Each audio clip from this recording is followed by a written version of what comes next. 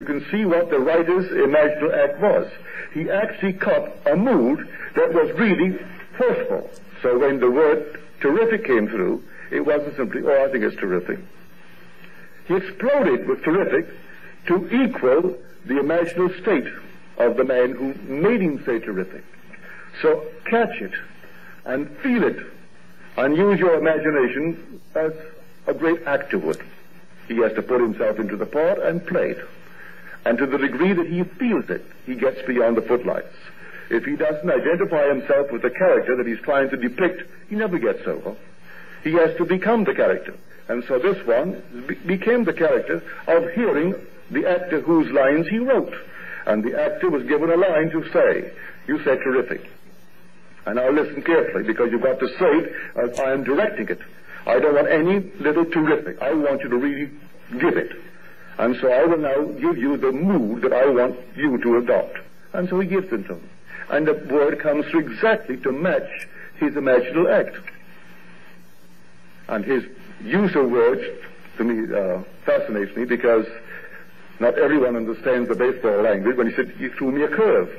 Something entirely different. It wasn't what I expected. That was the script that you already said and pronounced good. I don't want that. I want you to pronounce this new statement and say that it is really great. Great. Just great. Of the new script, and I haven't even started the new script.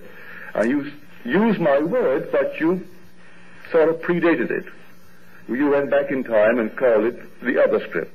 And then the man comes back and actually calls it. But after he changed the word from that to terrific. That's really discovering how you use your imagination.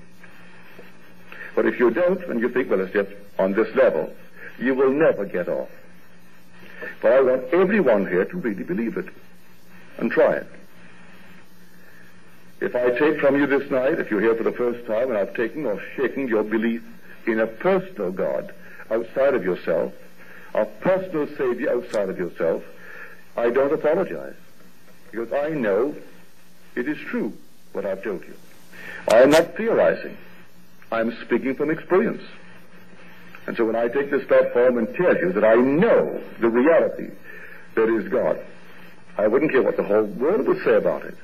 When they say, you don't mean that God truly stood before you, or you stood before him, and you looked into the face of man, I say, yes, I did. And it is man. I am a spirit, but it needs man. Its perfect form to really express anything in this world. So it assumes the form of man. So when you see I am in form, the form is man. Just like the little girl who told her grandmother, you know what? I went up last night in my dream right up to the sun. And you know what? He has a face. And you know what? He has hands. And he has feet. And you know what? The ocean, the big ocean, talked to the sun. And you know what? The sun came down to the earth. And you know what? He has legs. And he can walk. And he walked right over to me and kissed me on the cheek. And it was hot. Now, isn't that a silly, silly dream, Grandma? But it's true. There is nothing but God, and God is man. And so when Blake was asked, when you see the sun, do you see a big round guinea? He said, no. A host of angels crying, holy, holy, holy. He drew him as man. There's nothing but man, because man and God are one. God is man. So I ask you to take what I've given you this night, take it home. And you try it. It costs you nothing, only the effort and the little time that you will spend in doing it. But bear in mind, when you do it, believe it. Because the words are, the word was spoken to them just as it was to us. But it did not profit them, because they did not receive it with faith in those who heard it. And so when you do it tonight, do it knowing that in itself is a creative act, that imaginal act. And be faithful to it. Now, faith does not give substance to that imaginal act, that unseen reality. Faith is loyalty to unseen reality. You simply are loyal to it. You made a pledge. All right, now you're loyal to the unseen reality. Questions, please. Yes, sir.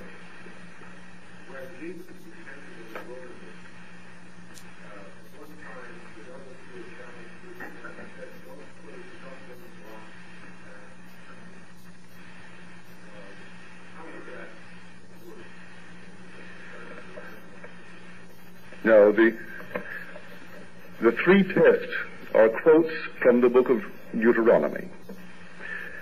And man in this world, the only devil in this world, are the facts of life, the doubts of man.